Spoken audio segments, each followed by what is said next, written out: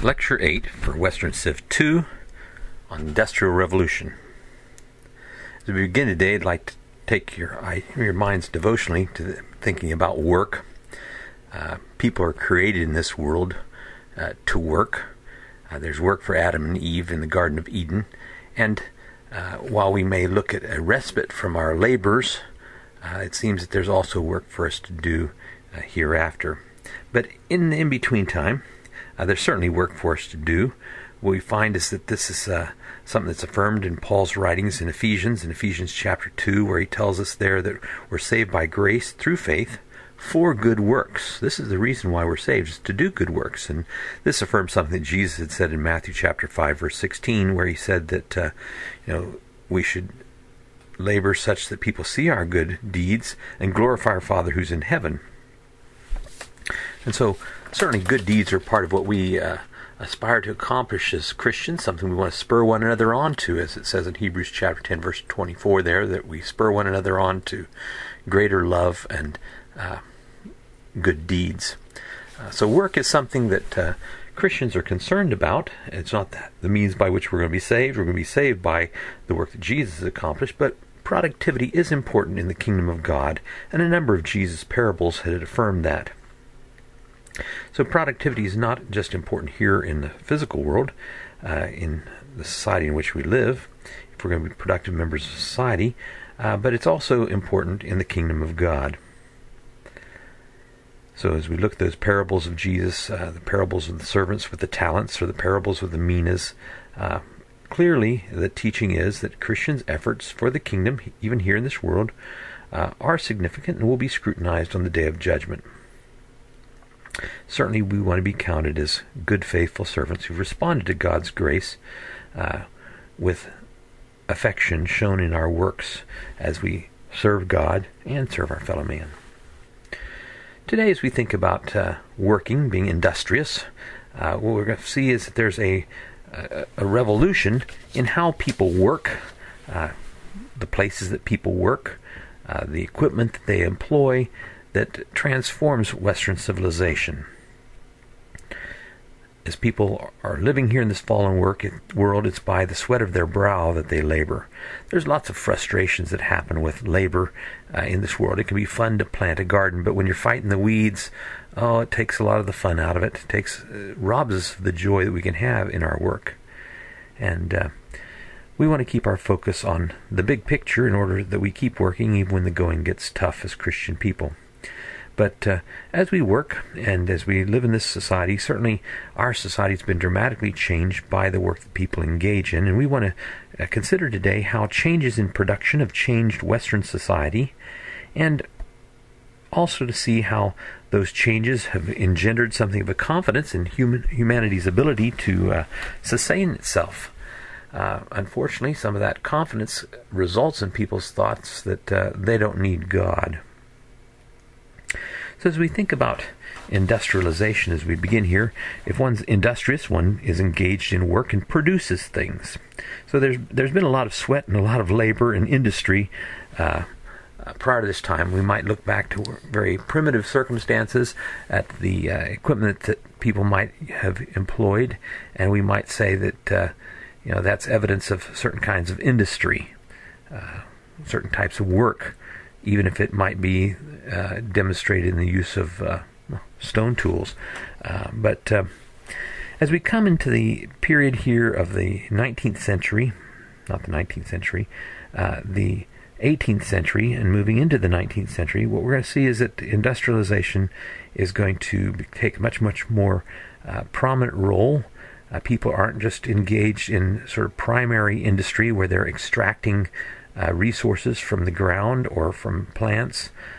What they've moved on to is manufacturing, and they're doing it on a larger and larger scale. When we do things on a large scale, sometimes we say that we've industrialized something.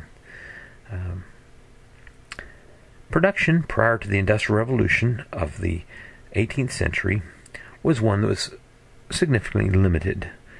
People worked where there were raw materials, or they had to transport those raw materials to places, so you had to have avenues of transport, either by water if something was terribly heavy, or over roads if you had equipment that was strong enough to haul your raw materials to the place of production. But many times people have been working using locally available material, and they work in locations that are close to those resources. So if you're going to work on smelting metals, you have to work close to mines, and where mines are likely going to develop most frequently are going to be where you have a happy coincidence of fuel to smelt metals, to heat it up, and the iron ore or the other ore that you're looking to employ. Certain metallurgical industry is going to be very significant in the development of Western society. People have known how to use iron for a long time, but to be able to do it on a large scale requires a lot of organization and some technological discoveries along the way.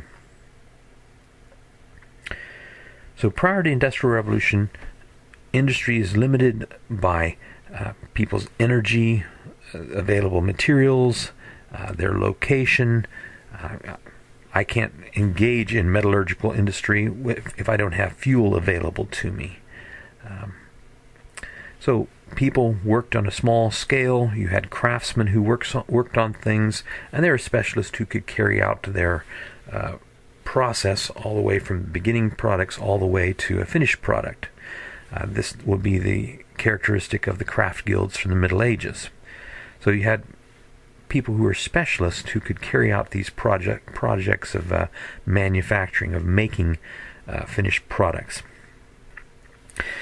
As we come towards the 18th century, though, what we find is there's a number of factors that promote the Industrial Revolution in Europe and here in the United States as well. One of the things that had promoted the Industrial Revolution was the fact that there were adequate food resources. These food resources have been brought about because that geographical revolution of discovering the New World and the new crops that came to the Old World, like potatoes, like corn, where there could be lots and lots of calories grown on a small amount of land. So fewer people have to be working on the land to provide for a growing population. So the first factor here is that there's increased food resources, and so more people can be living off the land. They don't have to be all working on the land because there's enough production that they can support craft specialists. Cities are growing. Population is growing.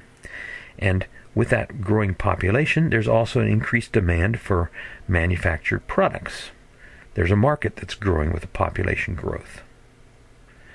We also saw was that there's something of a commercial revolution that's been happening where people are looking at profits as being something good. It's the fruits of one's labor that one can gain benefit, and as they are building up economic systems and banks and ways of moving wealth around, this has allowed for there to be commercial revolution where an individual may not be able to invest in a very expensive machine, but they can invest through stocks in a collaborative effort to support a company, and then they get a portion of the profits depending upon how much stock that they had in the company. So these things are all promoting the Industrial Revolution, and we're going to see it's going to be something that particularly flowers early on in England. England also has the benefit of protecting intellectual property. This was something that had been protected at earlier times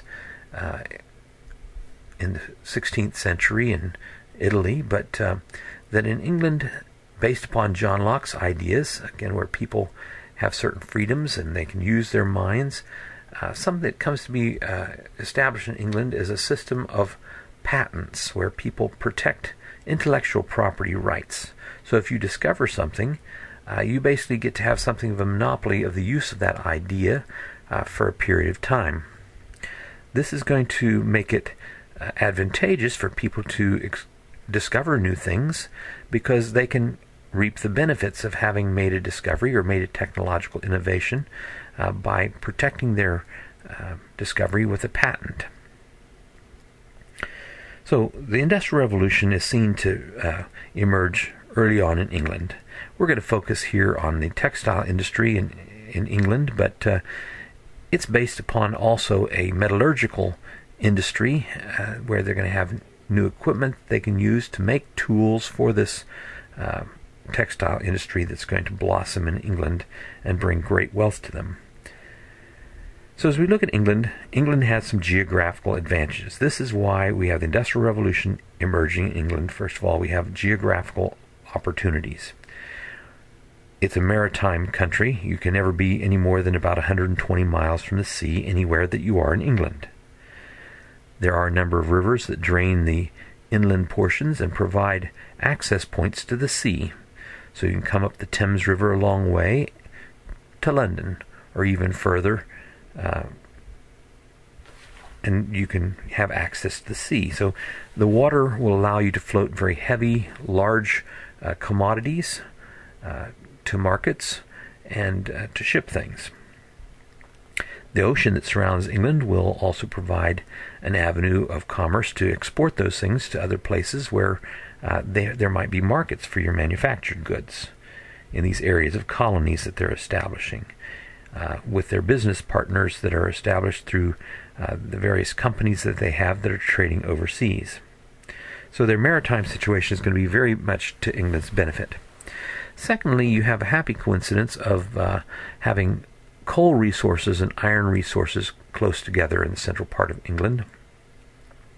And this means that you're going to be able to have that heavy fuel in the coal that's used to smelt iron ore that is also very heavy, and they're in close proximity to each other, and as a result you can transform that ore into materials that then can be machined. They can be worked over to make equipment, to make tools that are highly desired, not just in England, but around the world. As we mentioned, generally, in England, the population had been growing because there's increased food supplies. The Industrial Revolution in England is also advanced by the social structures and political structures of the land. In England, work was seen as something that was good and proper for people to engage in. It wasn't something that was beneath people. Some people had ideas about the type of work that they may well engage in, but in England, the political structure was one that was fairly unified within Britain, as Scotland and England have been unified. They're not all the little local political boundaries where taxes are collected every time you cross this river into that county. It's under one system of law. This is going to be beneficial. There's not all this complicated taxing infrastructure that existed in England. Beyond that, while they'd had some political turmoil with conflicts, it was a fairly stable place. People would invest anticipating that they could profit from their labors. They weren't afraid of invasions, and under their laws there was the protection of property rights. If a person had property, that would be protected. John Locke's ideas certainly affirmed this idea, and kings just couldn't come along and seize your property. Wealthy people couldn't come along and seize your property. People who had property rights were protected under courts of law. Economically, in England, there was venture capital. There was money that could be invested. Joint stock companies had arisen, and it was seen to be a honorable thing to make money by investing money. As you took a risk with your investment, you would claim part of the rewards. In England, they had certainly been building colonial resources as they had built markets, as they had built access to places where they could come and trade British manufactured goods for raw materials that might be beneficial back in England. And so there's markets for manufactured goods, whether it's metal goods, or later on we're going to find that textiles will be a very lucrative item where they're going to sell a superior product at a attractive price, which will allow them to crush competition in many places. So As we look at the emergence of the Industrial Revolution in England, they had advantages of geography and population, political and economic situation. So let's look at that British textile industry. In England, they've long had flax, which can grow in the moist climate there. And so from that fiber in those plants, they could make flax as a long fiber that they can comb and make into threads. But then there's also wool. Since the Middle Ages, the monks that had lived in difficult parts of England were able to raise sheep and had developed a textile industry where they were making woolen clothes. This natural fiber is nice in England. It's not always so terribly comfortable, maybe a bit scratchy, but it's warm when it gets wet and breathes a bit when it gets cool, or when it gets hot. I guess I'm a bit confused there. Anyway, in England, they've been using old technology that had been developed at earlier times, where they used, by hand, they would spin fibers into threads, which could then be woven into cloth. This is very old technology. They did this back in the time of Abraham. Those tents that he had were things that were woven. So we go all the way back into the Bronze Age. People have been weaving from early on, and we have examples of that from archaeological context. So people were using woven cloths for a very, very long time. In England, though, they're going to be making some developments. Again, they've been able to make cloth for centuries and centuries, but there's going to be some developments that make for better cloth and will allow them to defeat their rivals when it comes to economic competition. And this is going to be based upon the use of machinery. Now, in times past, they had had horizontal looms, which are basically built upon the ground, where a person can sit on the ground and move the weft threads amongst the warp threads, going back and forth, up and down. But when you can create a gap between the alternating threads, this is known as a shed, an opening, and you can pass the thread through. It certainly accelerates the production of cloth, from which then you can make clothes or awnings, things like tents that we mentioned here earlier. In England, they have moved from having a horizontal loom to a vertical loom. People typically weave things using their own private equipment. They spin thread using their private equipment. Traditionally, the distaff had been a symbol of women's work from time of the Romans, where they would spin fibers like wool into thread that can then be woven on looms into clothes that they would wear. In England at this point in time, most of the work takes place in people's homes. People own this type of equipment. They can they can spin things just in their hands, but something that had been developed at an earlier time was the spinning wheel. Relatively simple piece of equipment made out of wood, a few metal parts, and this is something that an individual could house within their dwellings, that they could use in the evenings or in the wintertime when there's not crops to be gotten in otherwise. An industrious person could work turning fleeces into yarn that can then be crocheted or knitted into usable clothes, or it can be woven into textiles that people can employ for various purposes. So it's very much hands-on, manual labor, rather simple equipment that can be maintained locally by a local woodworker if you yourself can't fix things yourself. Pretty simple equipment.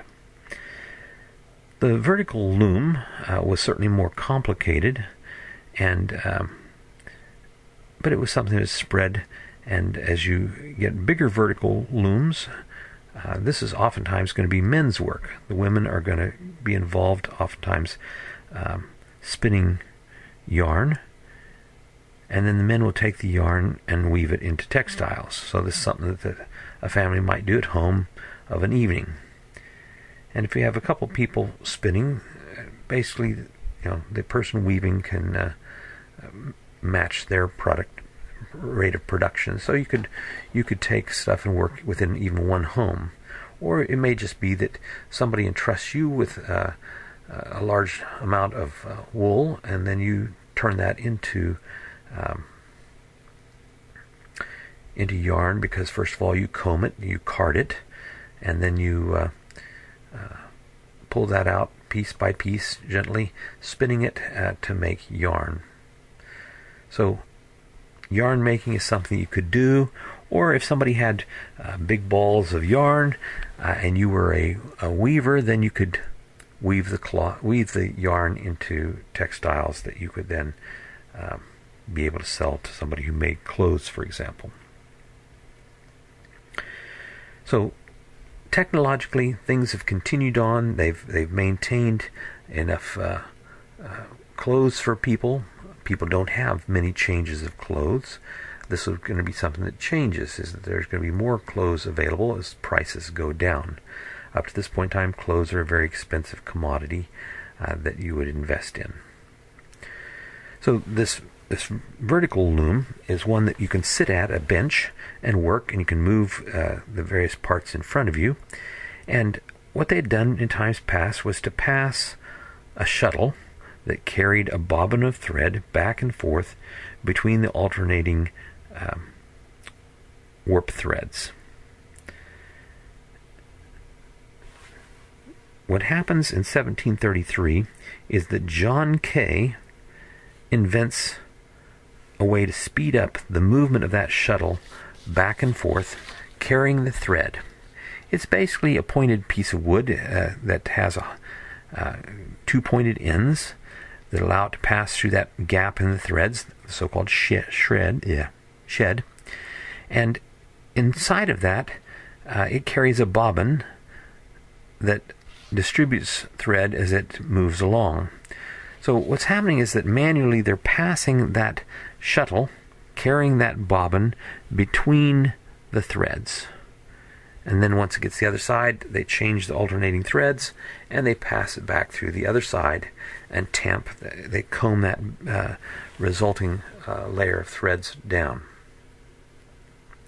The fly shuttle speeds things up here, as that shuttle now is not just passed manually, but it slides. What John Kay does is he creates a race, basically a groove in which the shuttle slides, so you can throw it back and forth along this race.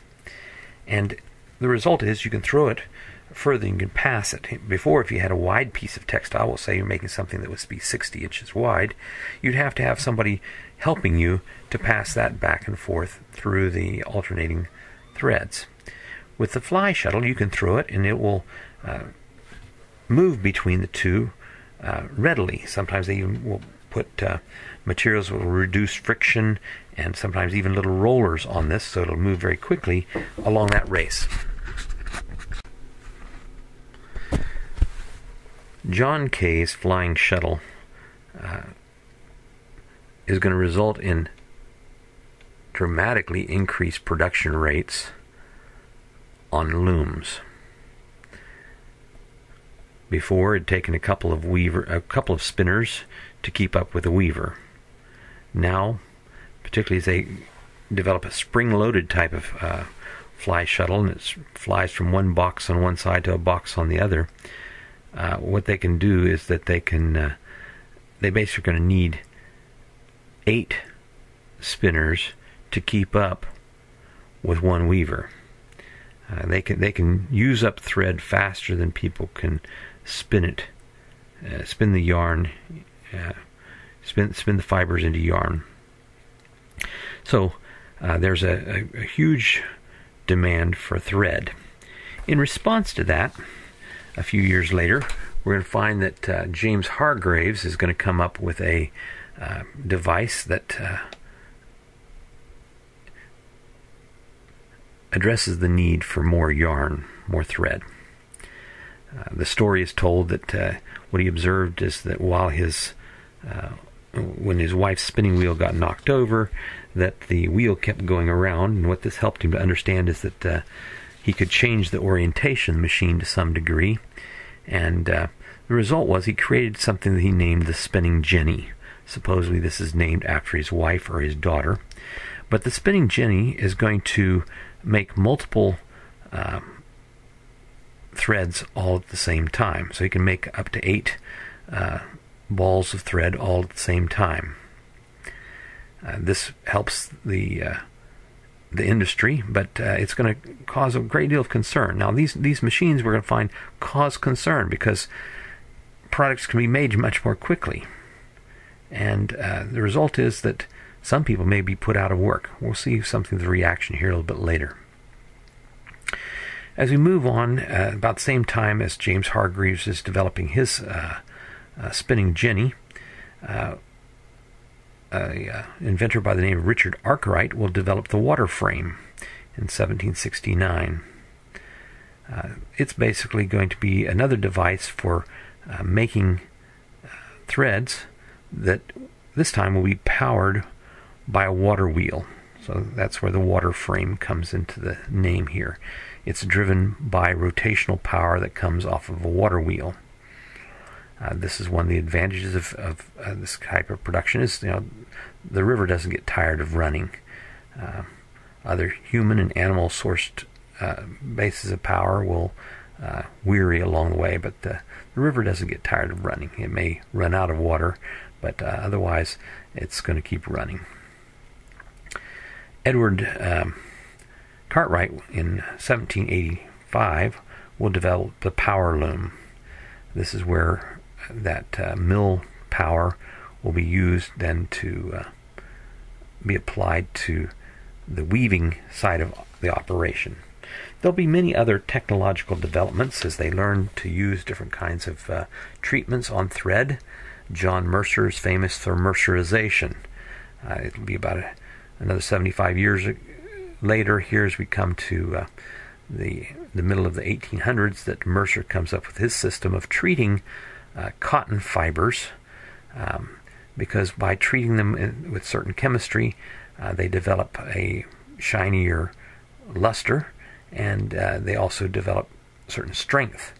And this will be a concern that they have. It's be the strength of the fibers that they're using to weave with.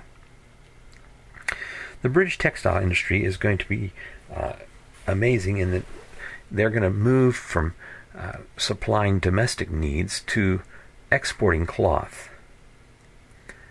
They're going to have to import raw materials. Cotton doesn't grow well in England, and so they're going to be importing cloth, the fibers that they need. This will have a dramatic effect on the American South for years to come, as they're going to grow cotton in the American South. And in India, which had long a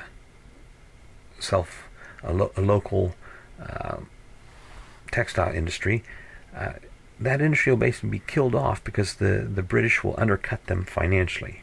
With their development of equipment, they can outproduce the Indian local inhabitants. This will be something that we move all the way up to about 1930s and 40s, that we'll find that Gandhi will be fighting to recreate a local homespun industry where they go back to the old technologies in India and use Indian cotton rather than importing cloth that comes from England. It'll be one of the ways that he fights to bring about changes there. But the English are going to hold their new technologies very carefully. Individual inventors will hold on to this, and many of them will benefit as they're able to sell their patented devices, their pieces of equipment that they develop, and protect their interests that way. So they get a percentage, or they work out some sort of other arrangement where they're the only ones who can make a certain type of piece of equipment, and they profit from it. As they have profits, they have more money to invest in new inventions that might help make them further future profits as they make improvements on these pieces of technology. So production and profits go way up in the English textile industry, and they're able to crush their opposition. This will be something that the British Navy, the maritime forces, are going to be carrying around the world, is they have superior cloth.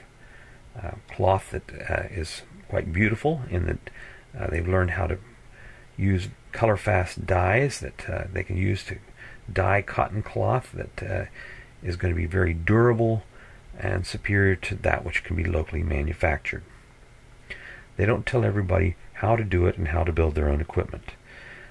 This will be a bit of a revolution when a person works in a factory in England and basically memorizes how to make certain pieces of equipment, and that's how textile manufacturing will come to be developed in the New England states, particularly in the aftermath of the American Revolution, where English patents aren't being protected in the same sorts of ways as they had before.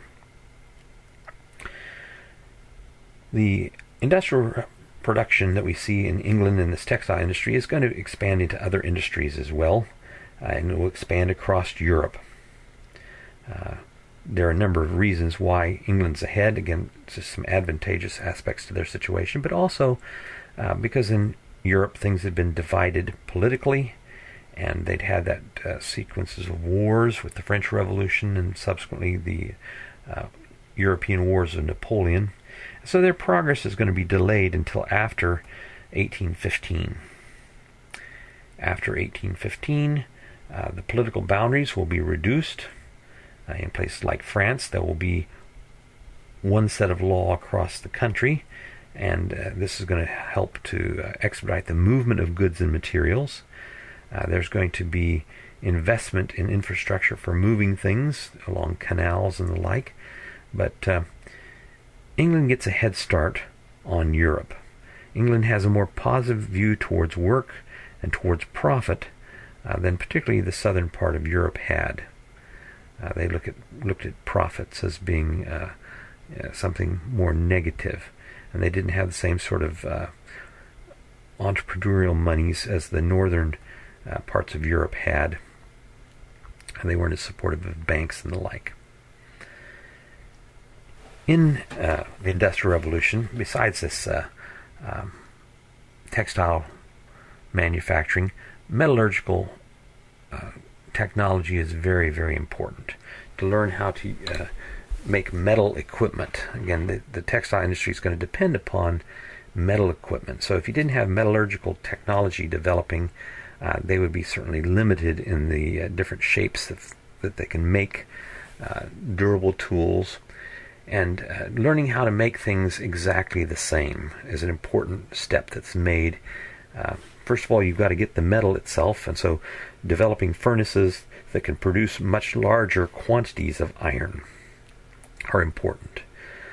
So they're going to develop larger furnaces, hotter furnaces, ways of stamping out these red-hot pieces of metal so that they can be purified. This is going to be done using things like water wheels initially, where you can make trip hammers that don't get tired like a blacksmith's arm, swinging a big heavy hammer. You can turn hammers that are much bigger than any person could ever lift and smite a much heavier blow as a result. So metallurgical technology is developing, and the iron industry is going to be advantaged, particularly as they develop new fuels, turning coal into something called coke, and developing new processes that allow them to have more metal, and that metal then can be shaped into useful shapes that can make axles and handles for turning spinning wheels, for example. But much of that had been hand-worked before. What we're going to find is there's an increasing move towards making metal machines. Machines that can make duplicate copies that are the exact same.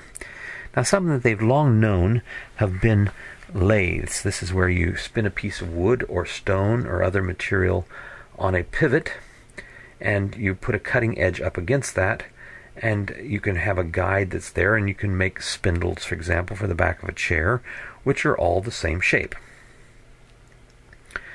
Something they're going to use from observing cutting wood this way is that they can also work on cutting metal. Now, in order to cut metal, they need harder metal chisels. They need to work on developing drills. That's going to be something that comes in time. But as they have harder metal pieces that can drill into other pieces, this is going to help them to shape metal. And using metal lathes, they can make consistent products. They can drill holes that are the same size. They can make lathes that have certain moving parts where they can start to develop making screws. Prior to that, they've been carving screws.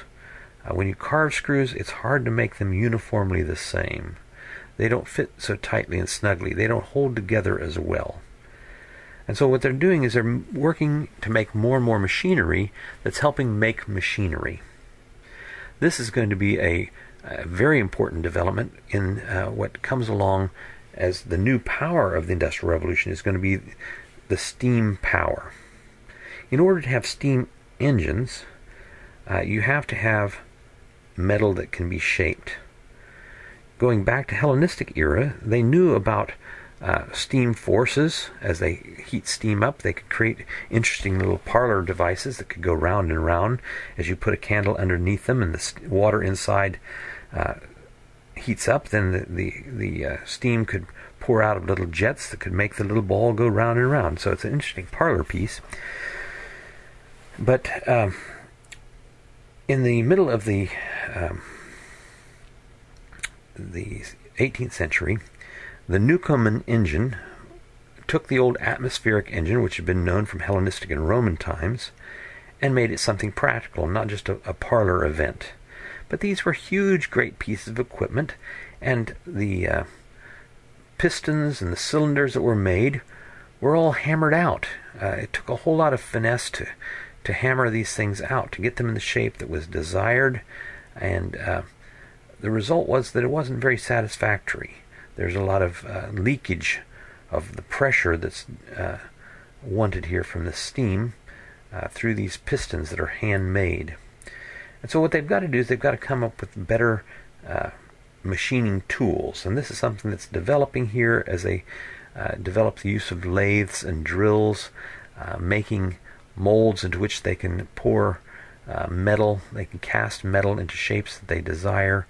And machine tools are an important move in this regard, where they can develop lathes that can bore down, they can drill down into metal and make perfect cylinders. And they can turn other pieces of metal and again make perfect cylinders. So the steam cylinder can fit inside of the sleeve in which it's going to move up and down. So you can come to have greater and greater precision, and you're not going to lose the pressure as a result of a large or irregular side gap between these two moving parts, these two parts that there's movement in anyway. So James Watt is going to be identified as the inventor, the one who pushes steam power, but the Newcomen engine had existed for a generation prior to James Watt. James Watt is going to work together with another fellow by the name of Bolton to develop these engines. The critical item that he develops is a condenser. What had been happening before was that in the Newcomen engines, they're great big engines which were very, very power hungry. What happened is they're using an extraordinary amount of fuel, and these are huge, great pieces of equipment. And so the only place where they're used was at mines, where they could operate at the head and they could pull a bucket chain up out of a deep mine, making it possible for them to dig for coal and for iron down below, where otherwise they might be flooded by the intrusion of water. So they can basically keep ahead of the flood waters by having this piece of equipment that just goes all the time. The advantage of steam power here over animal power is that the animals get tired. This equipment didn't have to rest overnight. Oh, you might have to have somebody who fed the monster, and it was very expensive, but the result was that tomorrow the workers could go down and they could keep mining. They might even mine through the night if they're needing light down there anyway. It didn't matter whether they worked day or night.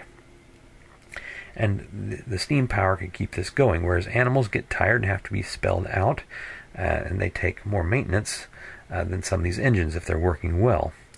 So the Newcomen engine was something that was applied particularly in the area of mines, but didn't have too much other practical application because it's just a big, expensive piece of equipment. Only a big mining operation could justify such a horrible expense. So one of the problems was that it's just such a power-hungry thing. It needs so much fuel. And so how do you reduce the fuel? What he does is he basically makes it so you don't have to, every time the cylinder goes up and down, it's heating and cooling. What he does instead is he creates a condenser, and he conserves a lot of the heat that's being used in the steam engine, and so it doesn't take as much power. This is going to make it economically much more viable. Using machine-tooled parts, he's going to make it a tighter fit, and therefore it's once again going to be a more efficient engine that he's going to create. So James Watt creates this engine, and he also learns how to direct the power so it becomes rotational power instead of just going back and forth by connecting that with certain gears.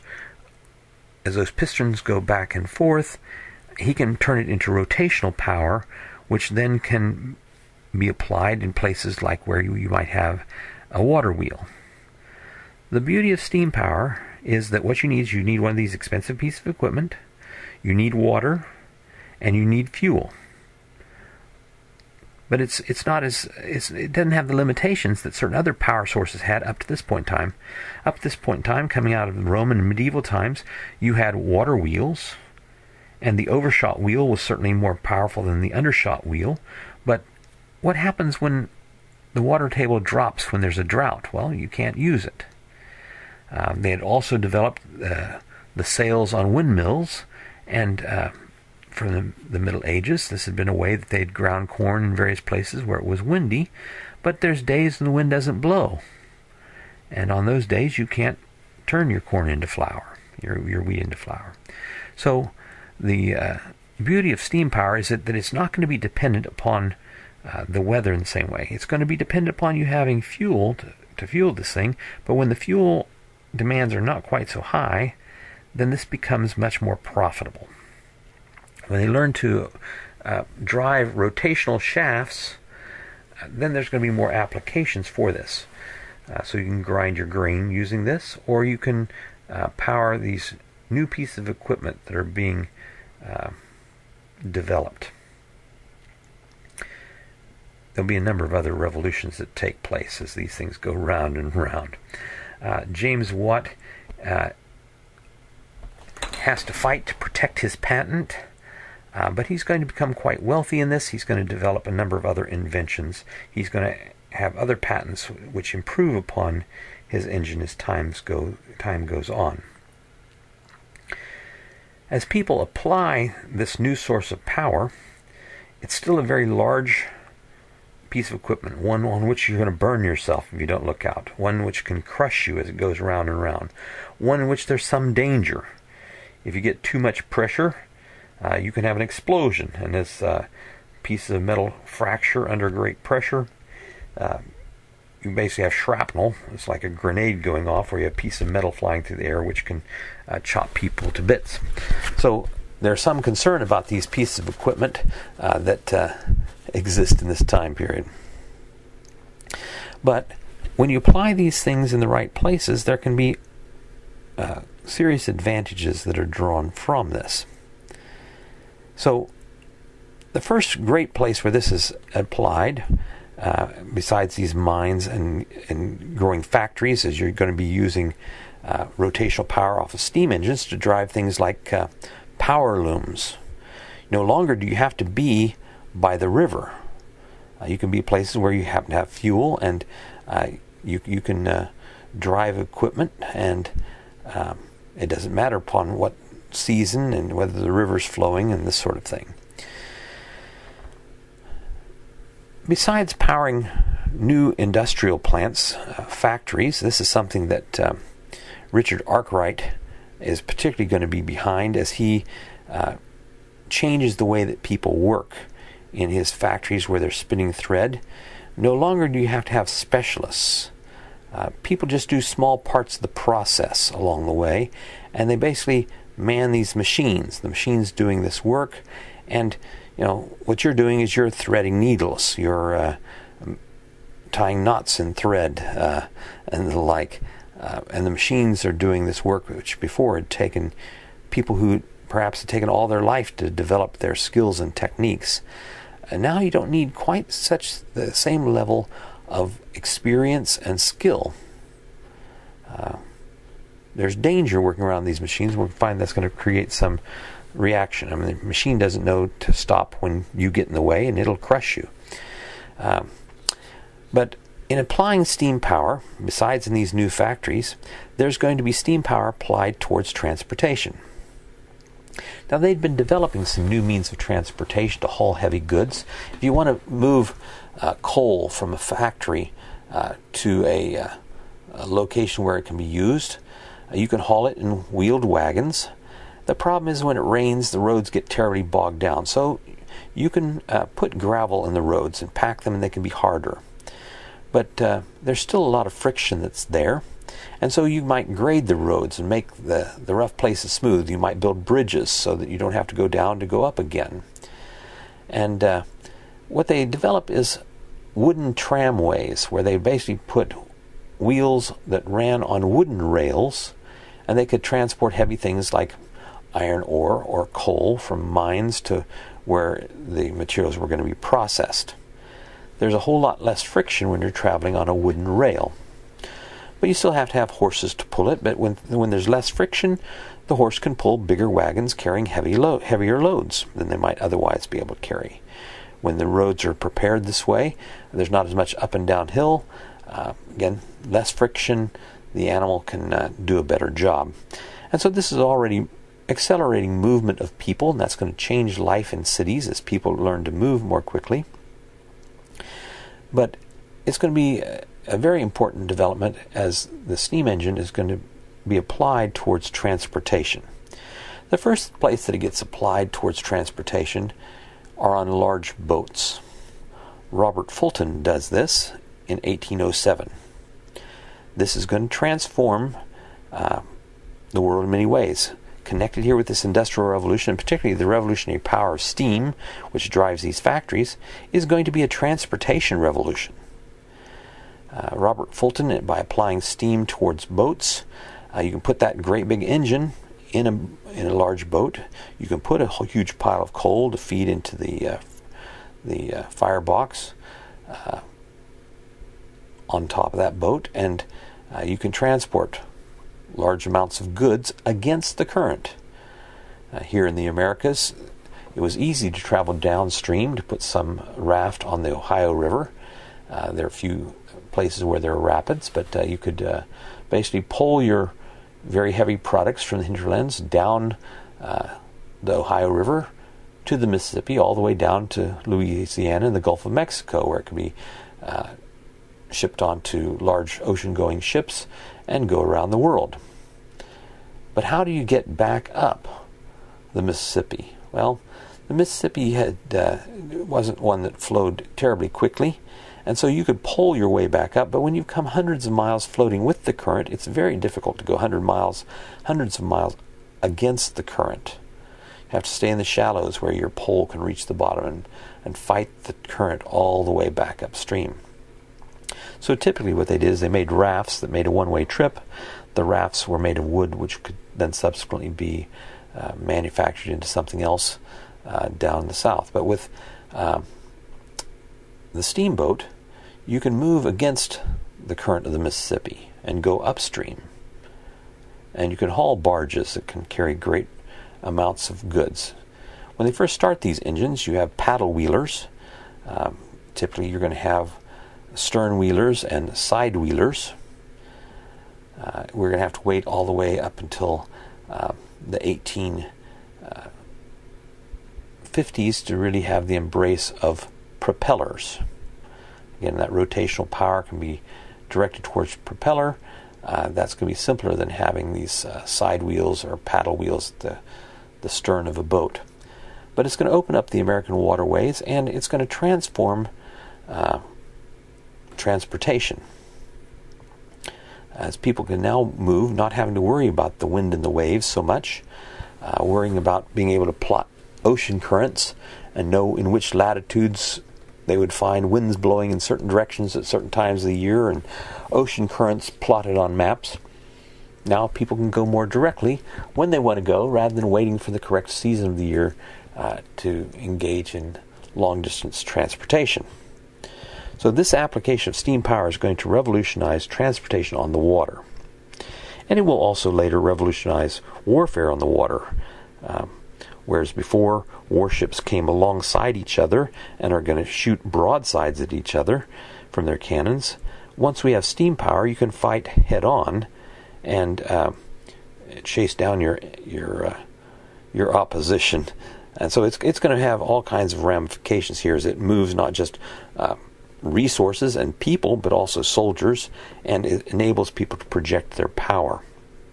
When people don't have this kind of equipment, they can get chased down rather quickly. If all they have is sails and they hit the doldrums crossing the equator, a steam-powered ship can chase them down if it has enough fuel. There's not a problem in catching a wind-powered ship at that point. Another application is going to be on land, where you take these big, heavy pieces of equipment and you apply them to what come to be locomotives. The first successful locomotive is one by an English inventor by the name of George Stephenson, who in 1829 develops the rocket. It's not that it's that terribly fast. In the initial trials, the rocket will lose a race to a horse-drawn piece of equipment. But pretty soon it's regularly running steadily at 16 miles an hour. And it can do that for longer than a horse can maintain that speed. And it's going to prove that it can carry much larger quantities than a horse-drawn tramway can pull. So it's not going to take long for this to revolutionize transportation over land, particularly for heavy goods. Prior to this, they've been building canals where they can float things, investing great amounts of money, creating locks where they can control water flows, and transport goods by land. This is why here in Elizabeth City, in 1805, we have the completion of the Great Dismal Swamp Canal. But yet, in the years that follow, most often what happens is that on the towpath along a canal, what we find is it's replaced by a railroad track that uses that flat land where the tow animals used to pull things along that artificial river, now becomes an area where a steam train will run. And so these canals will quickly be replaced. You don't have to worry about maintaining water flows and all those dams and those sorts of things, as you can build these iron rails that are strong enough to carry very heavy mobile steam engines, which when applying their power can pull fantastically heavy loads down these rails. It's an incredible investment. It's very, very expensive to do, but there are profits to be made by those who have money to invest in these things. Within a lifetime, people are going to move from moving along at a fairly pedestrian rate to moving at over 50 miles an hour. This is an amazing transportation revolution. When you can go from a very fast round trip going around the Atlantic, because you know the wind and the waves, where it takes you the best part of 3 months to make a round trip voyage from Liverpool to New York, to where you can do that in a period of 1 month. And that costs you a lot of coal in doing that, but the process is you can travel much, much more quickly. The first records are set, it takes 14 days to cross instead of sometimes 6 weeks and more. So this is a something that makes the world, in a sense, smaller. The world's the same size, but the speed at which people are moving and which goods and services can move are being transformed. The speed at which products can move from one part of the world to another are being transformed. And this helps fuel this industrial revolution. There's profits to be made, and people are looking to be more and more productive, and as they can get their products to markets that are far away in timely manner, that makes their production investments more and more profitable. So the Industrial Revolution, powered by steam, will change the place of work, and it's going to change the way that people get around. There's a lot of changes that steam power is going to bring about for people. But there's some consequences that people face that they weren't all happy about. First of all, there's a number of social consequences of this Industrial Revolution. As there comes to be jobs where there are these factories, there's a move towards moving away from the countryside into urban settings. And urban life was different from living in rural life. In the first generations of the Industrial Revolution, people would come to the cities and work, make money, and then sometimes return with their money to the countryside.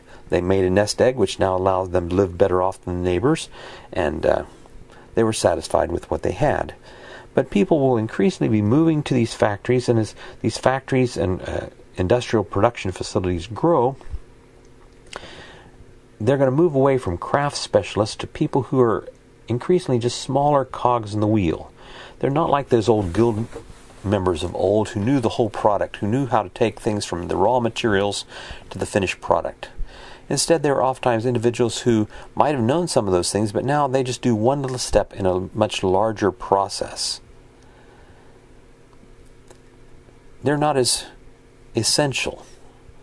And so what happens is that pay is going to decrease as people flock towards the city and want these jobs. The people who have the jobs can pay less for the jobs. In those cities, people live much closer together than they had in the countryside. Now, traditionally coming out of the Middle Ages, people lived very close to each other in the countryside, but the neighbors weren't quite so close as they are in urban settings where people live in tenement houses as buildings are getting taller, and people are living packed together and increasing squalor. What do you do with all the sewage? The cities get to be increasingly polluted places. Urban life was something that could be dangerous because of disease, with all the manure that's around or the polluted water that you're having to drink. So everything wasn't good. Coming here, it changes the way that people live. But as people live, we'll find that also wealthy people are going to tend to move away from those places, particularly as there's increasing transportation opportunities. They'll move away from where they work, whereas the workers are moving to where they work. The entrepreneurs are often going to move a little further away from their work, where the atmosphere is a little cleaner, it's not as smoky, it's not as stinky, and they'll commute into their work, and they'll live in what grow to be suburbs rather than being in urban centers where it's quite so densely packed. They'll have bigger houses, more space, and there's going to be a growing difference in life between the entrepreneurs who own these factories and manage these factories and the people who are actually working them. There hadn't been quite the same distance in the material possessions and lifestyle at an earlier time. For people moving from the countryside, there was a change in the rhythm of life. When they'd worked on the manor, people had worked at farming, and there were seasonal fluctuations. There were times when you worked incredibly hard and the days were long, but then there might come to be winter when the work changed. You weren't out in the cold, instead you stayed inside, and perhaps you turned wool into thread, or you processed peas, or whatever your product might have been. And so there was an ebb and flow to life where you had times when you weren't quite so busy and you got to rest. Other times you're very, very busy. It changed with the season and the tasks of the season. You were your own boss.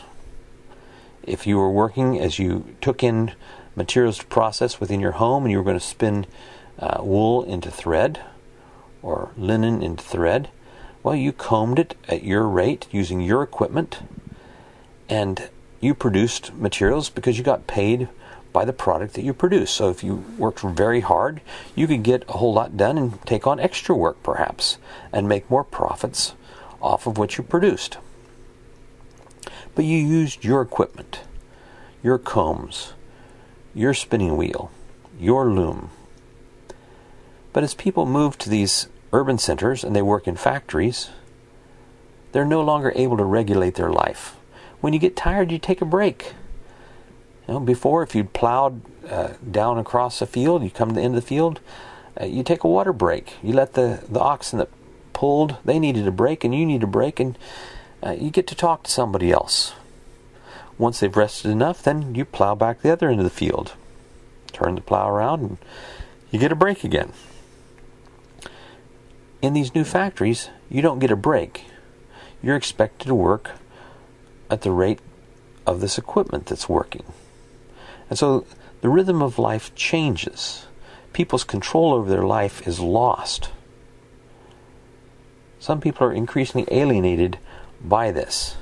Some people are going to grow to be hostile towards this new equipment and this increased productivity, which is driving down prices on the things that they used to make by hand. They also see the social stratification in the way that they live and the way that the owners live.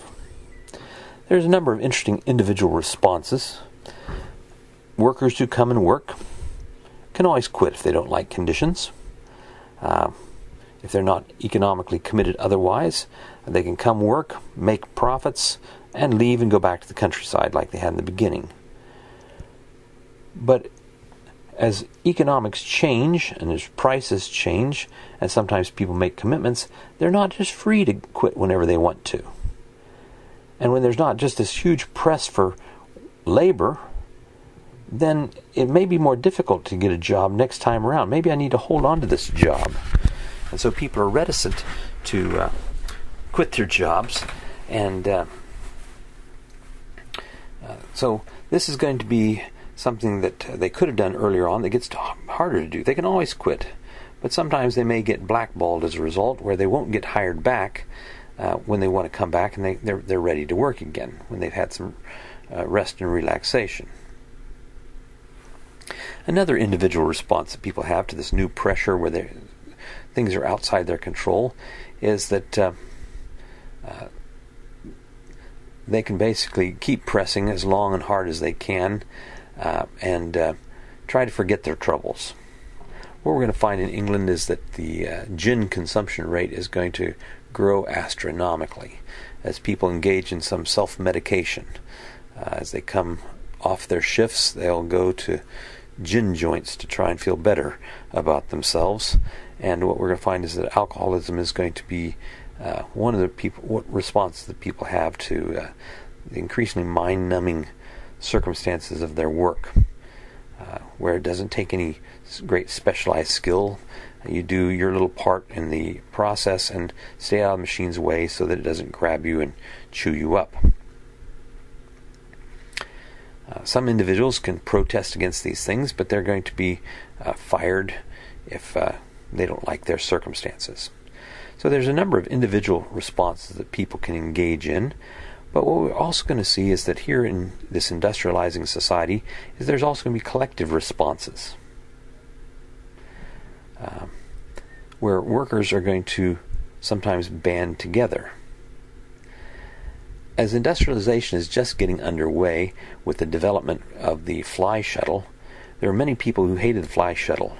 John Kay suffered attacks on a number of occasions where his equipment was destroyed. With his fly shuttle, the looms that he had could outproduce anybody else. And what's happening is it's driving down the price of woven goods. That means that others have to produce more in order to make a living and feed their families. And so sometimes collectively people would attack people who had pieces of equipment which were giving them an advantage. Across Europe, we're going to find this is be something of a resentment when there comes to be new technologies and ways that people have always made their life is suddenly not profitable any longer. We see this going on in the United States today when there's new technologies that come along. Well, hey, we don't need people like you anymore, and people are released for their employment. And certainly there's hard feelings that come from that. A group of people that attack machines are known as the Luddites.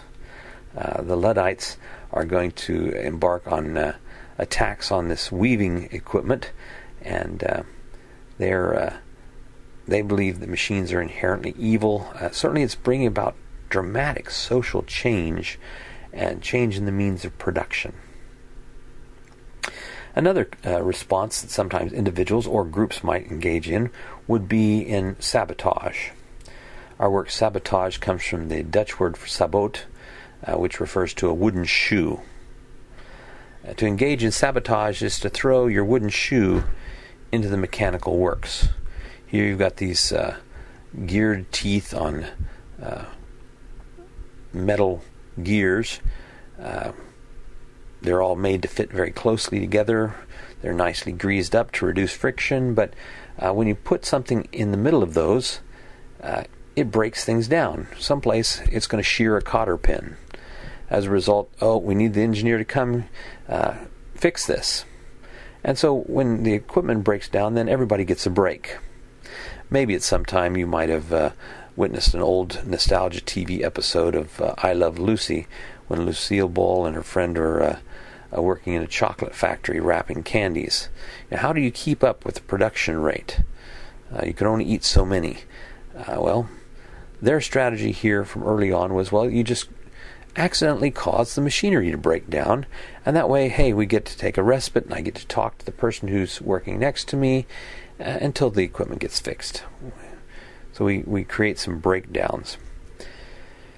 As we move later on in the Industrial Revolution, what we're going to find is some of these workers are going to band together to create trade unions. Now, previously, different kinds of crafts guilds had protected the prices and the production rates, which helped protect prices in their particular area of specialization. What we're going to find is the workers are going to start to band together to try to protect their interests, because they're vulnerable. They can't just come to work when they want. They come when the factory whistle blows. If they're late, their pay is docked. When there's lots of people wanting a job, they may get fired. How late can one be? Can one be sick? These are going to be issues that they're going to have to deal with. What happens if I don't produce quite fast enough? There's going to be a lot of issues that emerge here. A lot of people's lives are going to be used up in the process. As we think about consequences, we've talked about all these social consequences, but there'll also be economic consequences where some of them are going to be very positive in that the price of some manufactured goods are going to go down dramatically, and the product is going to be far superior. But there's also negatives where we've seen people are put out of work, where people's independence is lost. They move from being self-employed people to people who are dependent upon somebody else's investments. Before they'd own the instruments of production, the tools. Now they're using somebody else's tools. They don't know the whole process. They just know their little piece. And so this is going to have ramifications in how people think about themselves, and certainly have an impact on society. As more and more people come to these urban settings, the prices paid to manufacturing workers will be reduced, and where they can get by spending less, they'll do that. Before, people had worked as families. They'd worked in the fields together. Now they'll be segregating their work. Men and the family may work in some places, and the women may work in another place, and the children will work in another place. But if my children aren't working with me, then I'm not there to protect them, to say, you're using a sharp piece of equipment, maybe you're not ready to handle that quite yet. And So we're going to find that there's something of a assault that happens on the working family, and we're going to find that there's going to be eventually some response to labor conditions for men, for women, and for children. But that's going to take a while. In conjunction with the Industrial Revolution, there came to be a number of philosophical discussions that emerged as people reflected upon the changes that were going on. Certainly, the ideas that had come from earlier times, from the Enlightenment of philosophers regarding economics, particularly people like Adam Smith, were influential. But others would build upon what Adam Smith had to say and think, and particularly in this changing society. The first person that I draw your attention to would be Thomas Malthus. He lived from 1766 until 1834, and he'll give his name to something called Malthusianism. He was a clergyman in the Church of England, but as he observed the world, he wasn't as optimistic as some of these other people, that things were all going to get better and better. As he looked at the world, he saw a history of calamities in a fallen world, and saw that as being fairly normal. Again, death comes to be fairly normal from the Malthusian perspective. And that growth in population is marked by subsequent catastrophes. And so as he studied society in England, he wrote his essay on population in 1798. And he's going to be an opponent to some people who want to protect the poor through poor laws. Any hint that wages would be maintained at certain rates, this was not something that he was interested in doing. Another political philosopher, economic philosopher that he deals with is a fellow by the name of David Ricardo, who came from a Jewish background, came to be a Unitarian, but he lived from 1772 until 1823, and he would be another person discussing the economy and society of the early 19th century. He's going to have the idea, particularly that free trade is something that's good. In that regard, Malthus and Ricardo are going to agree with Adam Smith. They're going to be opposed to any societal changes that the government would bring about, whether by interfering in prices or in interfering with laws that would deal with employing people. Basically, the world is the way that it is, and we need to figure out laws within that. Something that emerges from their discussion that isn't attributed exactly to them, but it's connected with their type of thinking, is something called the iron law of wages. The basic idea was that real wages gravitate to be the wage needed to sustain the life of a worker.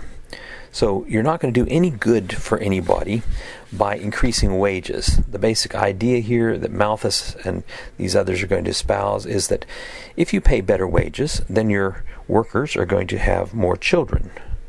When they have more children, they're going to have greater expenses, and there's going to be greater competition for jobs. As a result, the price that's paid, in observing the law of supply and demand, wages will go down. And when wages go down, well, then there's deprivation, there's lack of food, people starve, there's greater mortality rate, and when more people die, then in response to that, there's a greater demand for labor, and so there will be a increase in wages, and when there's an increase in wages, then this vicious cycle goes on and on. Thomas Malthus will be a fellow who is going to be very influential in shaping the ideas of Charles Darwin in the middle part of the 19th century. He sees death and disaster as being normal in the world in which we live. And this is going to be something that Darwin's ideas are going to be founded upon. But there are others who, as they think about the circumstances of the day, are trying to figure out ways to have something of a better society. Some of these individuals have repudiated the church and its role in society. And so there'll be people like Jeremy Bentham or John Stuart Mill or Robert Owen. All these fellows moved to become atheists. Jeremy Bentham gives his name to followers known as Benthamites. He lives from 1748 up until 1832. But Benthamites espouse a certain kind of utilitarianism. They're very concerned about what works. And in determining what's right and wrong, that kind of morality is determined by what gives the greatest benefit to the greatest number. It's very pragmatic. And so we're going to find that the utilitarians, unlike those that follow Malthus, are going to be people who want to bring about changes in society, to make things better, to have greater freedoms. Jeremy Bentham is going to be an advocate of all kinds of very modern-sounding things. For his day, he was a champion of abolition, that is, getting rid of slavery. But he will also be very much a supporter of freedom in sexuality and throwing off some of the constraints the church had culturally dominated. There's a number of areas where his liberalism will be built upon by John Stuart Mill, the son of his very good friend. John Stuart Mill is going to write a work entitled On Liberty, and he's going to be seen by some as being the father of liberalism, but he comes out of this utilitarian background. Robert Owen will come to talk about here later as a socialist. He's an atheist who is looking to bring about changes in society. So there's some people who are rather fatalistic, who say, well, this is the way things are, and you don't do any good for anybody by trying to change anything. In fact, create greater catastrophes, so just let things molder the way that they are. And then you have people on the other side who are saying, well, hey, we think that things could be better, and we can figure out ways to make society better. In the area of politics, coming here out of the Industrial Revolution, what we're going to find is that there's going to be enthusiasm in England that follows on the French Revolution, also in Europe, for greater liberalization, to embrace some of those freedoms that were espoused in the French Revolution, and to have greater participation in government. And so what's going to happen is that workers in England are going to sign on to great charters for a long time. Eventually, by 1832, there will be some parliamentary reform, but there'll be great charters with lists of names where people are signing on to requests that Parliament would bring about changes, and particularly that there would be greater participation in government for people who were workers. While there's philosophical discussions about the changes in society, there are also those that want to bring about social reform. And in response, some of that will come out of the followers of like Bentham, but it'll also come within the church, where we'll see that there'll be evangelicals that will be pushing for change, and they're going to play a key role in getting rid of slavery. Particularly famous is the abolitionist William Wilberforce. He's part of something known as the Clapham sect. They saw their position as being one that had been God-given, that they should use to bring about reform in society. And so they're going to be very influential in shaping some of the moral tone to some of the laws that come out in England. All the reformers aren't evangelicals. Again, they tend to be coming from within the church, but coming out of utilitarianism, you're going to have people like Edwin Chadwick, who is going to write his work on the condition of the working class in 1842, and he's going to push for reforms in regard to sanitation and housing and other social issues in England at this point in time. As you think about the Industrial Revolution following this lecture, I trust that once again you're going to be thinking about how has this changed the world in which I live, the Western civilization, and what are the really significant things that were happening here during this time. Thanks for your attention.